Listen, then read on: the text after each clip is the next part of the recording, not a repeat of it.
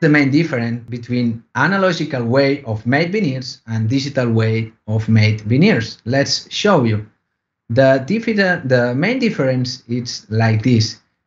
Here we have the analogical mode, and we have the first difference and the most important difference is that we need a model to create. We need a model to create our final restorations. And also the other thing, the important thing, is that the localization of the margin is decided by our technician. It's not decided by us. I think this is a wrong process.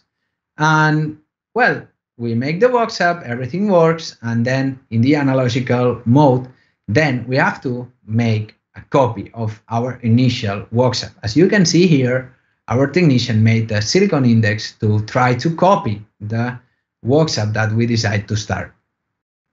And here, look, this is an additive process. Here you can see that we are doing layering by layering, and that's an additive process. This is the main difference that we can see here.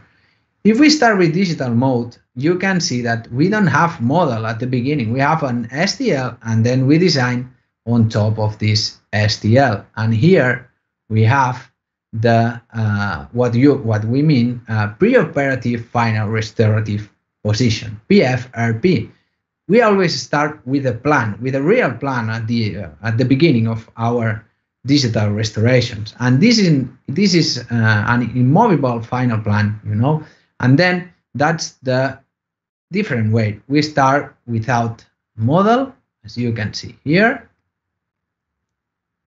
Then we wax, digital wax on top of this digital model, this STL, and finally we can do the final printing. I have to say that I encourage you that if you don't have a 3D printer and you want to start doing your mockups, you need a 3D printer to convert the virtual to real.